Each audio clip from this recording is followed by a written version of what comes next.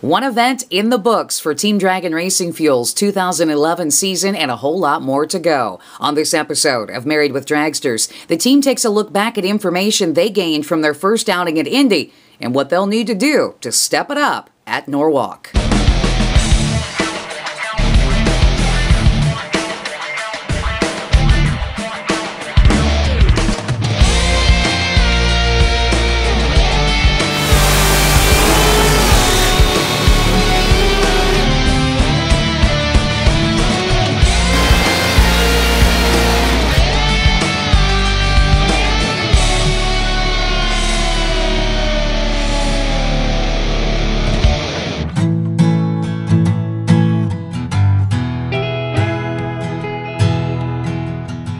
Talking about is trying to run a little more gas through the system and then take a little timing, add a little timing back to it, and if it performs adequately there, then we're going to lean it on the alcohol side and go from say a 70 to a 78 on the alcohol side.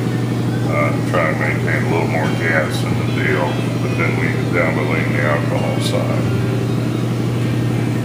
We want to be sure to use the odd-line spark plug too.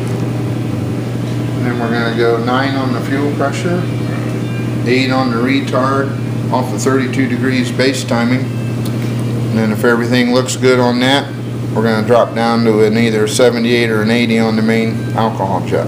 Right. What do you think about the way those 3 plugs look? That's bizarre. I mean, it's hard to imagine the difference. You know, there's probably an eighth of an inch or less difference in the actual material. Those just melt like that. I mean, once they start, they can go downhill from there and go to the detonation and just knocks the end off of them. They're going to become like a glow plug. Right. It's really surprising. You know, if the other side, the plugs would look pretty hot, then you think, well, yeah, it was just borderline or something, but the others look like they've been sitting there idle. They've never been down track. It's pretty surprising. There's a lesson to be learned there. Yeah, we make sure we put the right plugs in. Yeah, but I don't mean that. I mean just a lesson for people involved with engines to be aware that it's not that. It doesn't take much to make a big difference. What do you think the learning curve has been on trying to mix these 3 fuels together? It's been tough. I've really been surprised. I thought it'd be a lot easier than it was. We've never really done much of it. We've done some straight alcohol systems, but never the alcohol and gas mixture. I'm sure our customers do, but just stuff we've directly been involved with tuning we haven't done.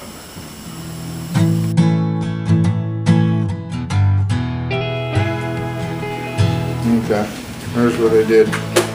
On the first pass, they're at 14 degrees, like you said, at 7 pounds of fuel pressure. That's flowing through a 73 jet. 70 main jet, and then there was the tune-up, 900 bottle pressure. You can see the EGTs and everything. You know, there's the launch RPM. There's our max. That's the Still, highest. that was the highest it got. Okay. Right when it shifted from low to high, and then going through the traps, which I'm set at 7 seconds. Right. Just that's when I'm starting to slow down, shutting everything off. So. That's the first one. Yeah. Second one is. The second one, okay, went in and I dropped 4 degrees on the retard. That's what I did. That's why I write this stuff down. Right. Okay. Went down to 6 pounds of fuel pressure because the plugs, the first one, they look way fat. They look, right, I agree. you know, brand new. And then I kept everything else the same, and we were at 925 on the bottle pressure because we were putting blankets around it because it was so cold, trying to keep it as close as we could get it. So basically what Stan said, which I wrote it down because you know what happens when you get older. It ain't got nothing to do with getting older, trust me. He wants to go to 9 pounds of fuel pressure. On the last pass we were down 5 3/4, 6 pounds flowing through a 73 jet. Right. So we're going to go to 9 pounds on the fuel pressure. He wants to take only 8 degrees of timing out of it, so we're going to put a number 8 retard in it. Did you say anything about shifting? Yeah, we are going to drop the shift point down to 7,000. See if we can keep the motor down in the torque range, because with nitrous obviously that's a lot of torque. Right. And if everything looks good on that pass, then we're going to go ahead and up the main jet on the alcohol to like a 78 or an 80. See if we can get the combination of the three fuels to work well together. Because I'm thinking at Norwalk, if the weather's just like it was at Indy. Which it based on right now, it looks like it's going to be. It could end up being a low 70, high 60 bump. Again, well, especially because Norwalk's top dragster country. That's I mean, right. Based on our experience. Yeah, So the best of the best, the fastest of the fast will be there. if we thought that Indy had a lot of top dragsters, yeah, wait till we go to Norwalk. Oh yeah, I expect there probably could be 50. It wouldn't surprise me. I believe that Snap-on tools are probably some of the best tools out there in the world. I've used them all over the years. The difference in Snap-on tool is like night and day to a mechanic. The feel of the tool, the way it fits a nut, bolt, the torque wrench. I mean, this torque wrench is 5-6 years old probably. I've never had to have it recalibrated. I check it against other torque wrenches every now and again. It's a grade A torque wrench. It's what I use to build all my motors for my customers. Obviously we use it on our race motors, setting up rear ends. But the good thing about Tom is, like, whenever you need something, he's Johnny on the spot. I like to tell the story that I'm the one that gave him the Tom the Tool Man name, which he actually uses it. That is his legal business name now. So it's Tom the Tool Man Hurt, Snap-on Tools.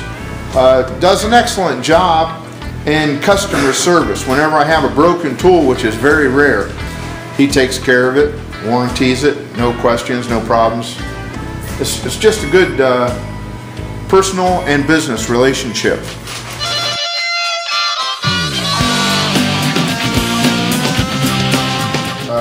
Checked your car out, everything looked good.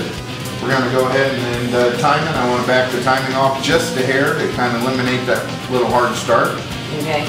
The 1/16 of an inch probably will give us 2 degrees. Okay. And we're going to check it with the timing light. Got new batteries in it now.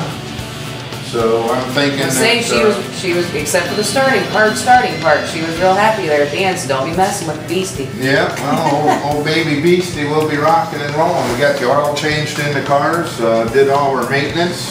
How'd the Emily look? Emily looked great. As a matter of fact, my oil came out looking so good that our crewman Brent put it in his pro. And that tells you, talk about recycling oil. The oil looks so good, and now his motor smells good as it runs too. So that Ford could use something good, like some Emily. Okay, that makes it a little better. And then now he's bought that K&M cold air kit for it also. So that probe's probably up to 200 horse maybe. That just means that Performance by Fisher is EPA friendly. We're recycling our used motor oil. Correct. There you go. Yes, we do. Yes, we do. Because we do everything by the book. That's right.